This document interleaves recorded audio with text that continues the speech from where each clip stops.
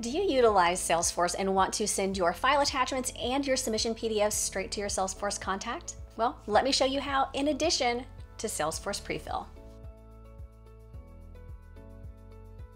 Hey Jotformers, welcome back. I'm Kimberly, and as you can see, I'm currently in my Jotform dashboard within Salesforce. And if you currently use Salesforce but don't have Jotform, make sure you head to the App Exchange to download Jotform. Now, as you can see, again, I'm currently on my Jotform tab, and I have a form already set up, but with none of the bells and whistles. And again, we are going to send any file uploads or attachments that our users submit along with the submission PDF for each one to the contacts information in our contacts tab. And in addition to that, we're definitely going to be looking at the pre-fill option as well to make form filling out so much easier for your users. So I'm going to go ahead and hover over this one right here. We're going to choose to edit form, and you can see it really is a basic form. We have email, name, phone number, and then we have a place for them to upload a PDF or a document, whatever they're going to be uploading. So from here, let's head up to the top middle. We're going to choose settings, and on the left-hand side, we're going to choose integrations, and let's choose Salesforce. For this, we're going to choose to create or update a record. And this is going to be great for that pre-fill piece, because pre-fill is going to allow your form to be filled in by the content that is already within Salesforce. So this is going to be updating a record for us. So let's go ahead and choose next.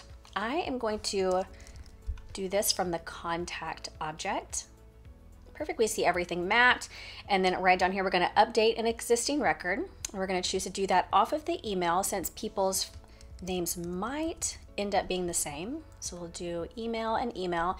And then right down here at the bottom, the attachments, send submission PDF and file uploads to this record. Go ahead and turn this on. Then we're going to choose which one. So the file upload is going to be the uploaded file, and then the default is going to be the submission PDF. So we'll save.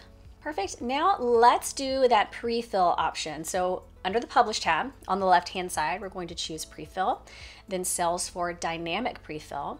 Here again, we're going to look for that contact, and we're going to do the lookup filters. Again, we're going to look by email so that if the email is equal to email, and you're going to see this yellow caution area right here. It's just letting you know that in order to make this even more secure for you, that your users are updating the correct contact card for them, you want to add additional filters. So if you want to add in a last name filter, you can do that as well. But for this one, I'm just going to go ahead and leave it as email.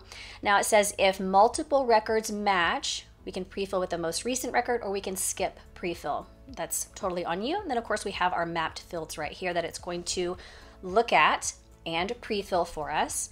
So we'll save. And again, this is that same thing. Just are you sure that you only want to look for that one field? So yes, we are sure. And here we can see here under pre-fill source one, we're going to pre-fill 3 fields, first name, last name, and phone number from the contact object if the email is equal to email. So from here, I'm going to head up to my contacts tab. And let's go ahead and open up Lacey's information. So we have Lacey's information. We have no notes or attachments. So I'm going to go ahead and copy Lacey's email, and we'll head back over to Jotform. I'm going to open in a brand new tab.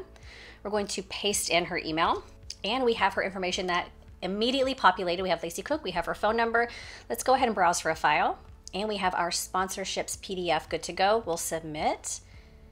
We're done. We can head back over to Salesforce, back over to our contacts tab. I'm going to go ahead and click on Lacey again. And now we see we have some new attachments. I'm going to go ahead and do view all. So we have right here, we have her submission PDF.